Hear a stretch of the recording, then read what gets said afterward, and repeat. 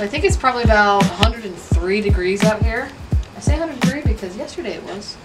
And in this garage, it's probably a little bit hotter. So, hung up my sign. This is my first prototype sign I've made. And it's made out of some reclaimed walnut flooring. Actually, no, I think it's white pine. And I really like the check marks in it.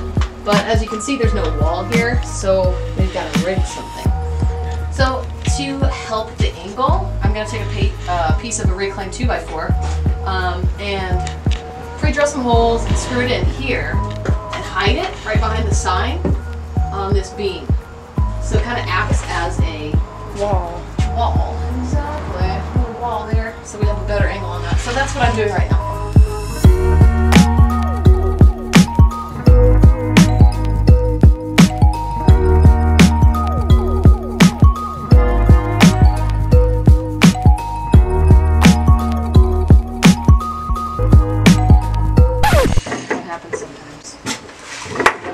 To get it out.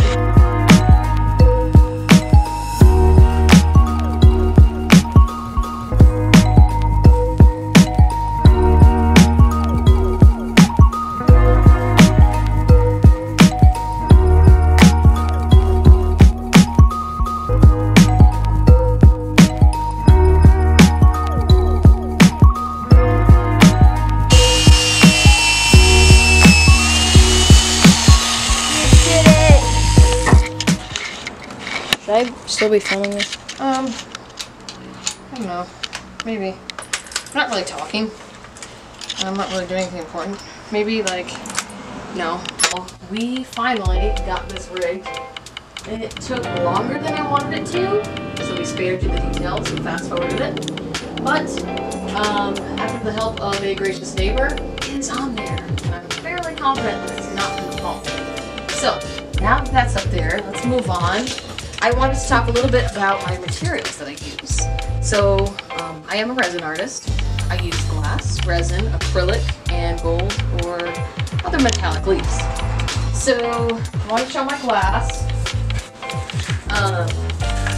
This is just tempered glass, and I try to keep it dust free. So, I do believe in recycling, and so I get various things like shower doors, clean them off, and give them a good wrap them up in plastic, shatter them on the side, they break, it's kind of fun. And then I just collect it cleanly and then keep it as dust free as I can. You don't want dust in your painting, so look at that. That is very professional right there. I use a variety of resins. I've tried this one right here, E674 resin. It's pretty darn good.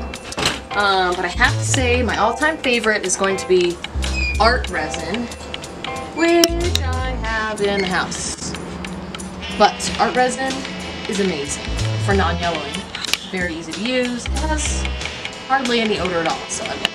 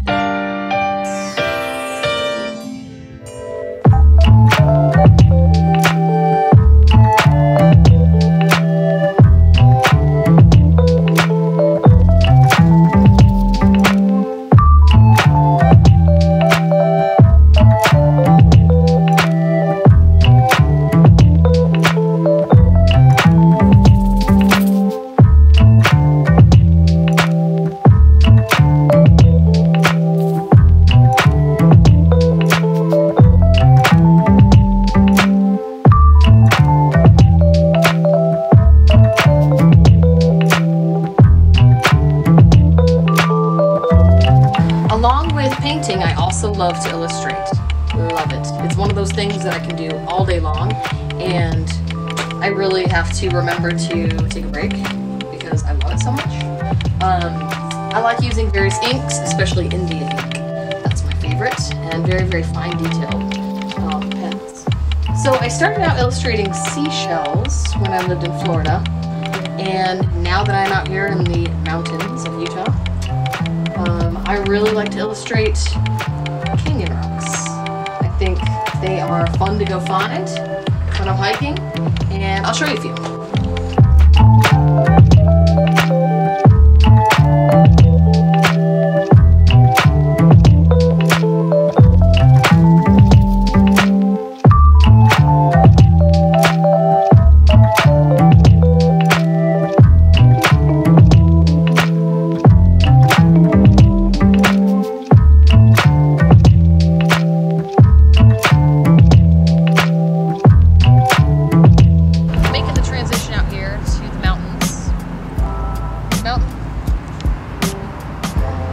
Yeah, mountains. So here's a few of my mixed media pieces. My friends just brought them up from Florida. They moved out here. So I feel like I'm having a little reunion with some old friends here. In more ways than one. This one right here is called Cachet, and the idea is I love natural formations like geodes and rocks. I love going down in a cavern and seeing waterfalls and things that are just hidden, but they're little treats in nature.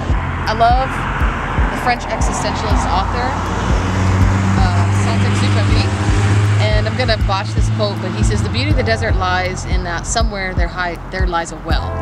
So that's kind of along those lines. This right here is called Francesca, because growing up I had a wonderful friend in art class who just was so brilliant and so patient, methodical, and just so artistically talented that I had to name a painting after her, Francesca. And this one's Golden Vine. I love, that one's more about design because I love just that one little vine of gold and that herringbone pattern. These are scales. This is just a play on those scales, on upscale. Reminiscent of a lot of different things. Moroccan tile, pineapple, pine cones even, which of course reflects my love of biomorphic design. I love anything that displays the golden ratio.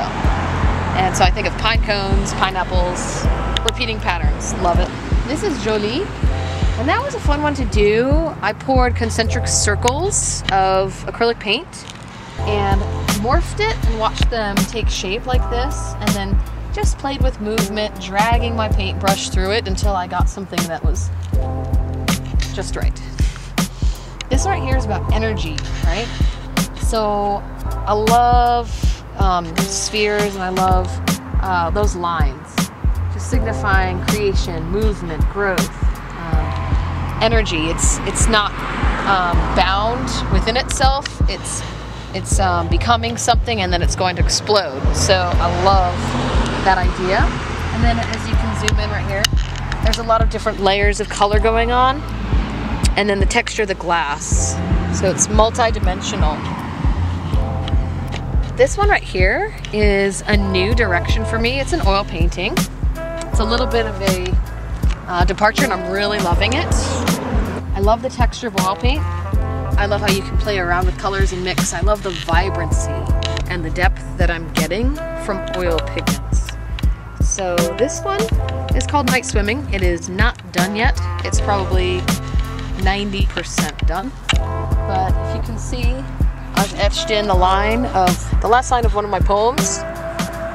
And it says, "This ageless cobalt night breathed sweet roses into my soul. I went swimming and found the magic again, filling up these holes, and I swear it will never fade. Amen." And then you can see he's gonna dive in. So I just love the idea and that feeling of being out in nature and just feeling so at one with nature and feeling like you're just the most alive that you can possibly be. Out there, night swimming, being alone under the stars, being out in the canyon, being right here on the edge of the water.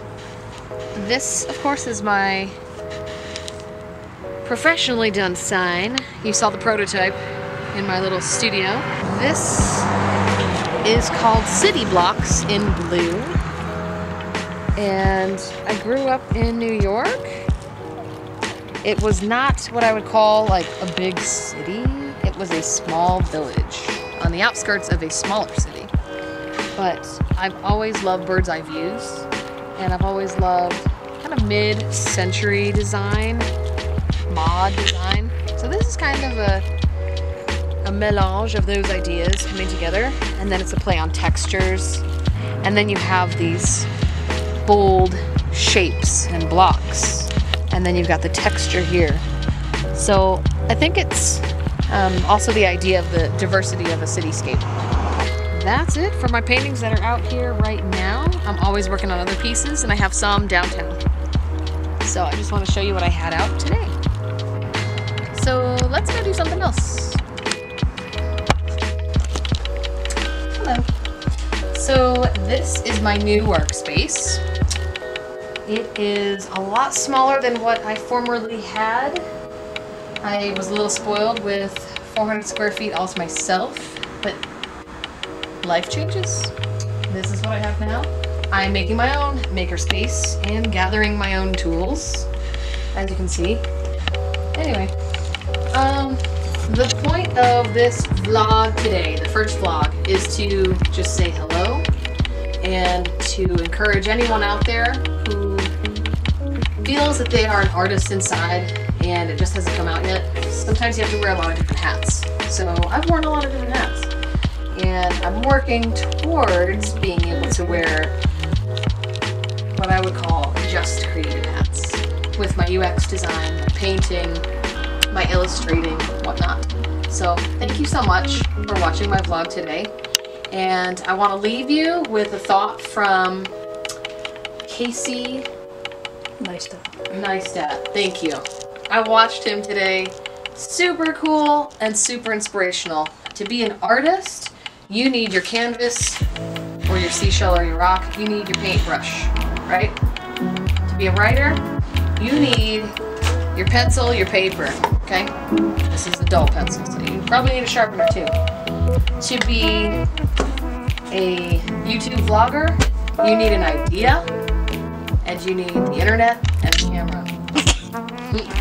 It's a phone. or a phone. A camera on your phone, a smartphone, or in this case, just a regular camera. So, anyway, begin where you are, bloom where you're planted. I know that's cliche, but seriously, do it. I just moved from the beach, and I'm here in the mountains. It is a different climate. It is really hot, really dry here, but you just be who you are, share it, and just love life. Thank you.